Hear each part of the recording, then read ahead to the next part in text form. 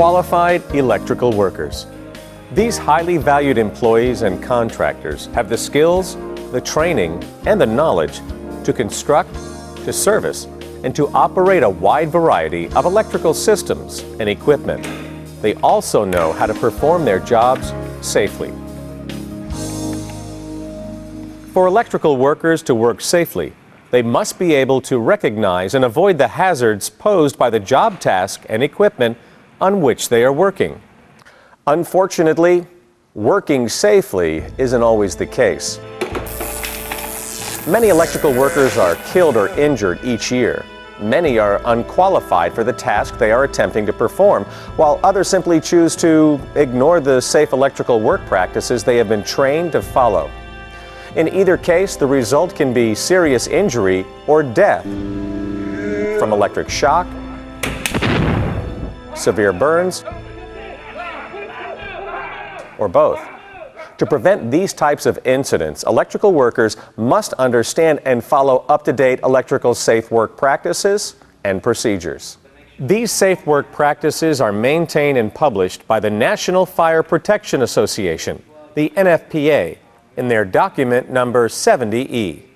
In today's program, we will provide an overview of the 2012 NFPA 70E and learn how following its guidelines keeps electrical workers safe. As we proceed through the program, we will also highlight the important changes made to the 70E document as compared to the outdated 2009 edition. It's important to understand that NFPA 70E uses several strategies to facilitate workers' safety, starting with the requirement that workers be properly qualified for the work being performed. The 2012 definition of a qualified person is as follows.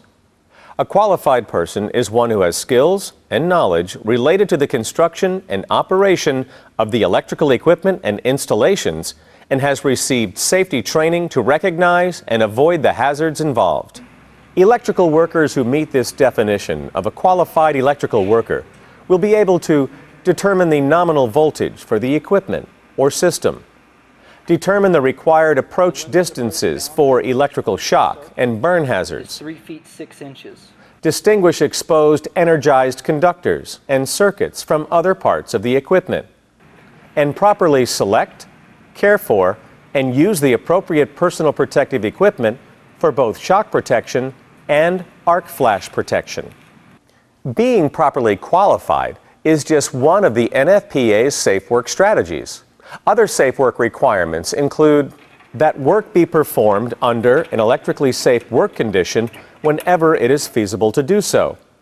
And when creating an electrically safe work condition is not feasible, following prescribed safe work practices. These work practices may include restricting access with barricades and signs, establishing various approach boundaries, requiring specific protective equipment for electric shock and arc flash hazards, and job planning requirements which include hazard analysis, job safety briefings, and the use of energized work